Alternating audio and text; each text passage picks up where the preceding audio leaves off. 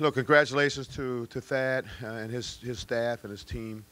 Um, we did a great job in the first half. We were fighting. We showed some physicality. We were organized. Corey had a nice first half of scoring for us. We need to get more than one, heck, more than two. Sometimes, most times, we need a third score. We can't even find a second score most nights. But at least Corey carried the banner for us offensively, scoring-wise. Our game plan was to attack the basket, play on the perimeter, move the ball, slash.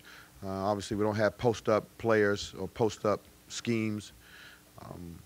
We had some changing of the defenses that I thought we adjusted pretty well. We did some things new, but they came out more aggressively. And a team like that, once they taste a little blood and a little letdown, they get after you. And so they did a good job early in the second half doing that, took us out.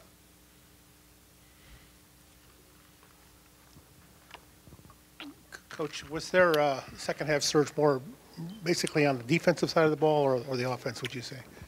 Well, when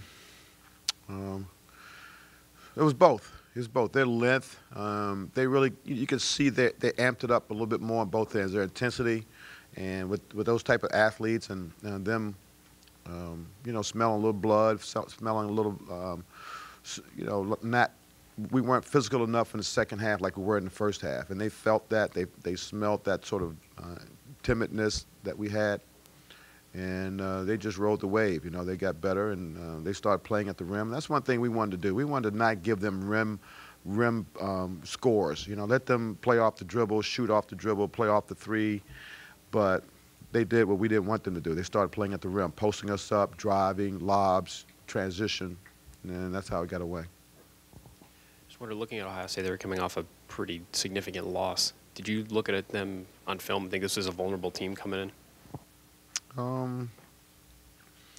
Well, we go into every game thinking that if we do things right, almost perfect, we have a chance to win. And we're just not that type of team right now. But I don't go in a game thinking, oh, they had a bad game against Illinois or not Illinois or Indiana, and think that we coming in and we can just roll over them. No, I don't think that way. But we do think that we do things right for us. And right now where we are, it's about us. It's not about so much game planning for the other team. There are some game planning schemes, but our 1-3-1 was different. We just put that in this morning. I thought that was very effective.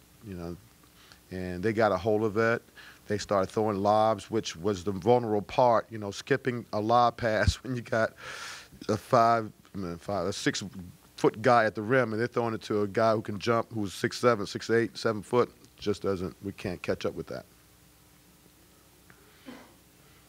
So yeah, Jaquan Lyle for them with a triple-double tonight. What did you see from him on film coming in, and then what did you think kind of compared to real life? Well, first of all, I didn't think he was that had that size. I mean, on film, he didn't look that big, and his size was a determining factor in his effectiveness.